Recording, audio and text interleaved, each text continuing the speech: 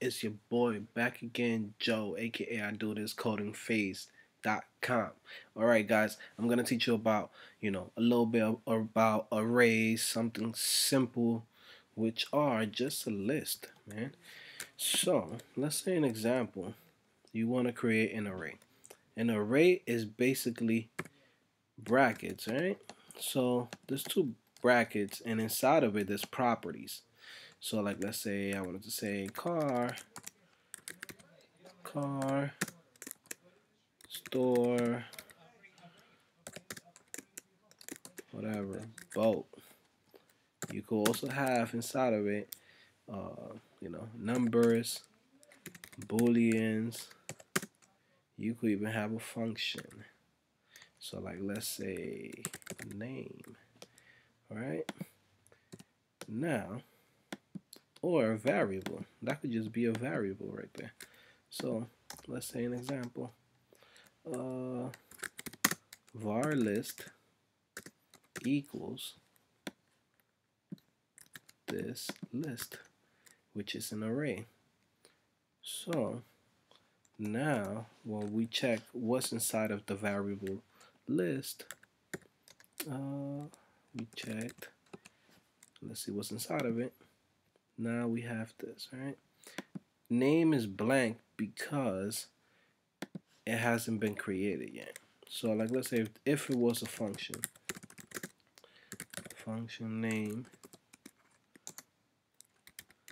return, let's say Joe, right?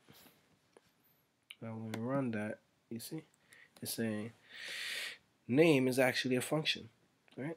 So how do we access this properties that are inside of an array, right? Very simple. We basically say list, and then we say brackets, and then inside of it we put a number. Basically the number of where it's actually placed, the index number, right? So you start with 0. So you say 0, 1, 2, 3, 2, 3, 4, 5. Yeah, so basically you start with 0, 1, 2, 3, 4, 5. Alright guys, and let's say I wanted to print the third one. So the third one, remember that it starts with 0, so it's 0, 1, 2. So I wanted to print this.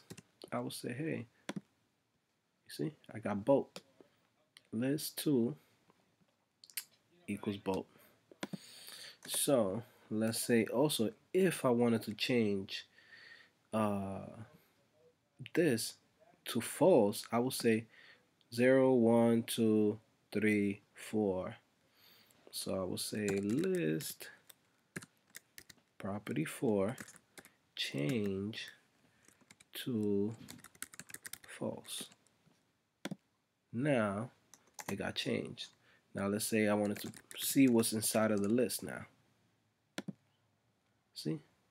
Car, store, boat to false. So now what we did was we changed the original list that we had, and then now because I changed list property 4 to false, it got changed. So now down the road it has become now false, right? It's that simple. I mean, what more is there to teach about arrays? It's just a list. Remember that you create it by creating a variable. So you say var car names, and then you say, okay, let me put that list